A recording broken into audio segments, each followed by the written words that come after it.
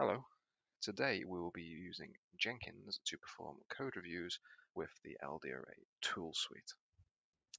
As you can see on the screen, we have our Safe Utilities project, which contains several C files, an assortment of header files, as well as two batch scripts, one to build and one to clean, which we will call later when we are setting up our Jenkins project. So we can also see that Jenkins is currently running as a service, and we'll now open Jenkins through the browser. We can see that we are running on our local host machine through port 8081.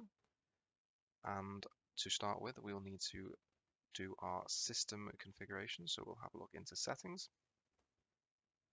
We have two features that we'll be looking at today. We have configure system and we also have manage plugins. We'll start with manage plugins today as we'll need to install our code review plugin. We'll then navigate to the advanced section. Scroll down to deploy plugin. We'll need to choose a file, and we will see that the folder is within our LDRA tool suite installation and the utils folder, and then Jenkins folder.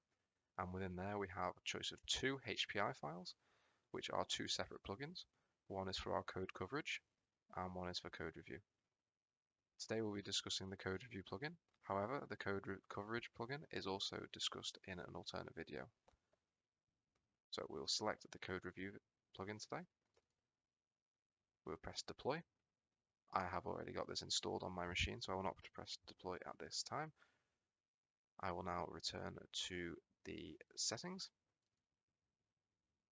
I will select configure system.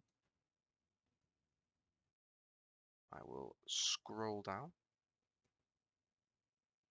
We will now first need to set up several environment variables within our global properties section. The first one is to do with our LDRA license file. As we can see, that is assigned to our local machine. We'll also need to set up one pointing to our testbed.ini, which is the backbone of our tool suite operation. This is version specific, so depending on what version of the tool suite you are currently operating, you will need to make sure that the ini file is correct. We will scroll down slightly further. We have a section for our LDRA code review. We'll need to specify the general tool suite location. Yet again, important to iterate how version specific this is. The same again with our ini file path. We also have a default tool type, which we'll need to specify. You can see that there are two options here. We have the tool suite defaulted, or we have our point product LDRA rules. So make sure to select the correct one, depending on what you have licensed. Once that is completed, we'll then need to select apply and then press save. Now that that is completed, our settings are configured. We will need to bring in our project. So we will select new item. We will give it a name. Select freestyle project. OK that. And now we are able to configure our project settings. So as opposed to configuring our Jenkins settings, we're now configuring the individual project settings. So we'll scroll down. We will need to add several pre-build steps and a post-build action as well. So we'll start with our pre-build steps. We will select execute Windows batch command. I will paste in my batch command now. There we go. I'll delete some extra spaces. We can see here with the batch command that we have our start wait. We have our tb build import.exe. Now build import is how we bring in projects into our tool suite. We have the build.bat command, which I mentioned before, and we also have our source directory, which is mentioned there.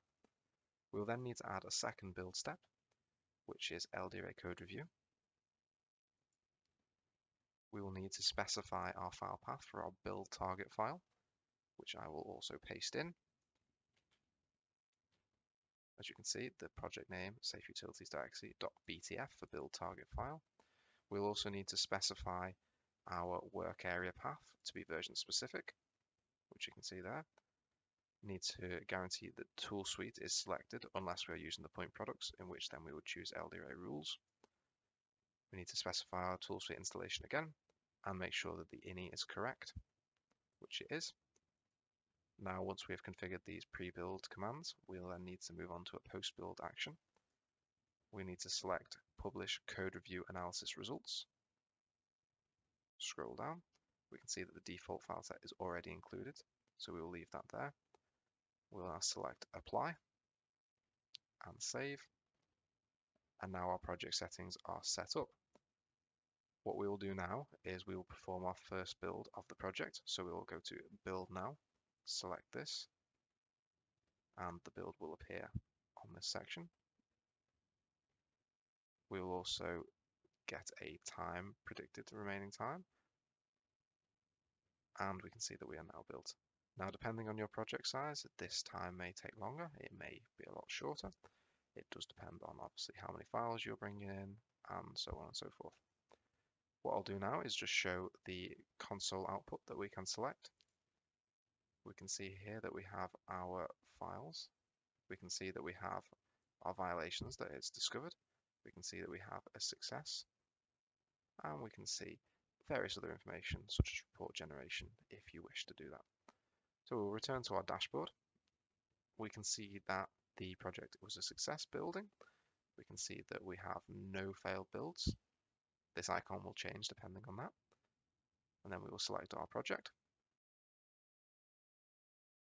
We can see that the LDRA violations tab has now appeared on our project page.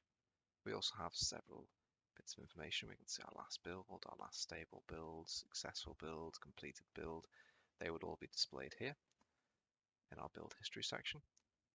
What we'll do now is we'll select our LDRA violations tab. We can see here that we have a total of 10 violations within our set.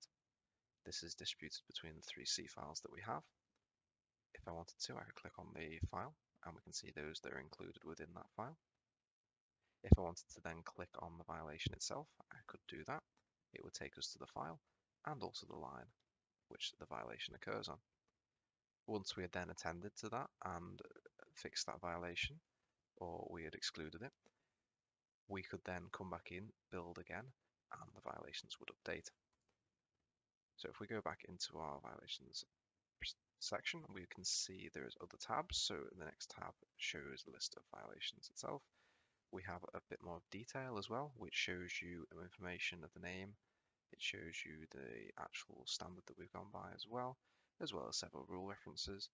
And there is more tabs showing similar information. As usual, if you require any more information regarding this feature or any other service that we provide, please don't hesitate to contact us at LDRA. Thank you.